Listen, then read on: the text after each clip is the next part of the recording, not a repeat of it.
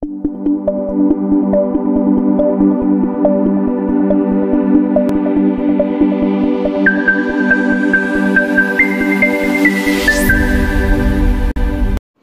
very warm and charming good morning to my respected teachers and my dear friends. I am Sanjali Singh. I am pursuing b.pharm from Haija Institute of Pharmaceutical Education and Research. I am here for a presentation on the topic Oogenesis. So let's begin. What is oogenesis? Oogenesis is a process in which formation of ovum or gamete takes place inside the ovaries. oogenesis एक ऐसा process होता है जिसमें ovum और gamete का formation होता है ovary के अंदर. To understand the term oogenesis, we have to know the meaning of some important terms, that is mitosis, meiosis, haploid and diploid. So let's begin with meiosis. Meiosis is defined as a cell which divided twice to form 4 daughter cells, while mitosis is a term used in which a cell divide and give rise to genetically identical 2 daughter cells. Now come to haploid and diploid. Haploid is the number of chromosome present in the cell is half the usual number of chromosome, that is 23 chromosomes. Diploid cell is a cell that contains 2 complete set of chromosome, that is 46 chromosomes. Haploid cell एक ऐसा cell होता है जिसमें half number of chromosome usual number से present हो, और diploid cell ऐसा cell होता है जिसमें complete number of chromosomes present हो. Haploid is denoted by n and diploid is denoted by 2n. Now let's come to our topic oogenesis. How oogenesis occur? Oogenesis generally involves 3 phases: multiplication phase, growth phase and maturation phase. oogenesis 3 फेज़ों को involve करता है, multiplication phase को, growth phase को और maturation phase को. अब इसमें होता क्या है इन तीनों फेज़ों में? तो starting with multiplication phase,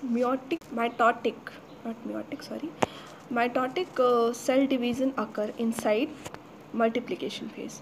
mitotic cell division होता है मल्टीप्लिकेशन फेज़ में. सेल ग्रोथ होती है ग्रोथ फेज़ में. सेल ग्रोथ और you can say elongation of cell occurs in growth phase. And maturation phase में मियोटिक डिवीजन होता है.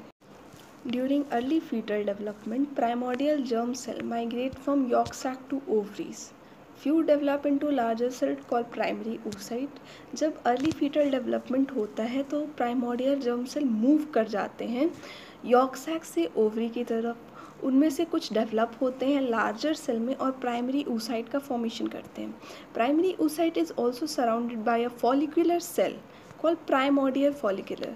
प्राइमरी oocyte खुद सराउंडेड होता है एक फॉलिकुलर सेल से जिसे हम लोग प्राइमोर्डियल फॉलिकल बोलते हैं. Primordial follicle divide and give rise to primordial follicle grow करके प्राइमरी फॉलिकल बन जाता है. Primary follicle then divide and help in the formation of oogoneum, that is diploid. Primary follicle divide करता है, oogoneum का formation करता है.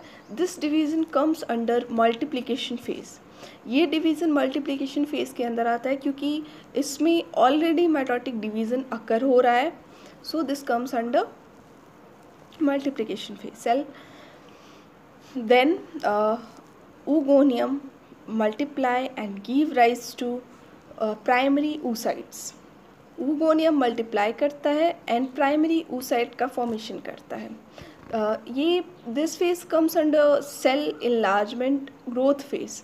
इसमें सेल enlargement हो रही है. oogoneum से प्राइमरी oocyte का फॉर्मेशन होता है तो यॉक सैक जो प्रेजेंट होता है वो ग्रो करता है और एक्सेस अमाउंट में प्रेजेंट होता है, सो सेल enlargement होती है.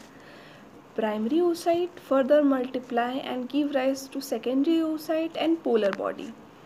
प्राइमरी oocyte अगेन मल्टीप्लाई करता है और सेकेंडरी oocyte और पोलर बॉडी का फॉर्मेशन करता है. Polar body now divides and give rise to another haploid polar body. Primary follicle develop into secondary follicle, primary follicle secondary follicle में develop हो जाता है। The cavity present between the secondary follicle is known as antrum, एक cavity present होती है secondary follicle के बीच में, उसे हम एंट्रम बोलते हैं। Secondary follicle eventually become large and mature and termed as mature Graafian follicles।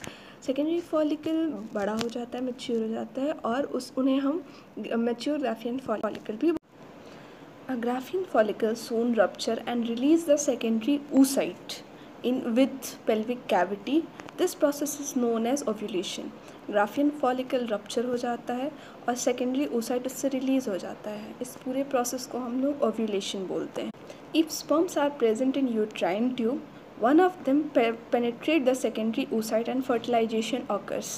अगर sperm present होगा uterine tube में तो उसमें से एक पेनेट्रेट कर देगा सेकेंडरी oocyte को और फर्टिलाइजेशन हो जाएगा। After fertilisation the secondary oocytes resume meiosis II and splits into two haploid cells of unequal size।